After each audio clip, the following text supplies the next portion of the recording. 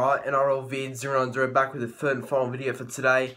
And today's video is a bit unexpected because I didn't expect this Melbourne Storm young player to debut today, and that was Trent Loiero, who played off the bench, played a bit of prop or back row, I believe, young forward from the Sunshine Coast, and you know, he's joined the Melbourne Storm, and yeah, he played his first game today, and obviously it's a pretty good debut for him because obviously Storm beat the Broncos 40-6. Broncos were dismal, and Storm obviously the best side of the whole and majority of the game. But yeah, I think with Trent Loiero, he didn't really come on until like the 60th minute mark. That's when we all like really saw him play. But yeah, he didn't get much game time. But look, it's his first game. I'm sure he's going to play a lot more games and minutes in the future. But today he didn't do too much because of less minutes. But you know what?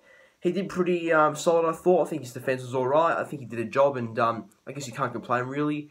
One good thing I thought he did was when, like, Nicho Hynes, I think, yeah, because Brandon Smith went off with injury. So, Nicho Hynes was playing hooker. He passed the ball to Trent Loiero. Then Trent Loiero did a backwards pass or inside pass. Like, when you catch the ball, you just pass it behind you. And, what's it called? I think Ryan Pappenhausen caught it from behind him, and Pappenhausen threw a cutout pass to George Jennings, and George Jennings goes over, and it became 32-6. So yeah, that's one good thing he did. Trent Loiero gave Pappenhausen an opportunity to throw the ball out to George Jennings to make him score.